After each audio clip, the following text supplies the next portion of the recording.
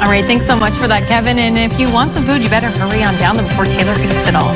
Well, that's the latest on the coronavirus here in Kern County.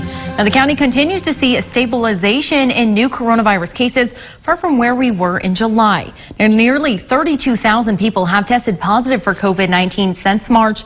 Public Health confirmed another 6 deaths, along with 80 new cases today. Now, our death toll now stands at 367. Less than 12,000 people are recovering at home. 102 are isolated in local hospitals, a number we haven't seen this low in months.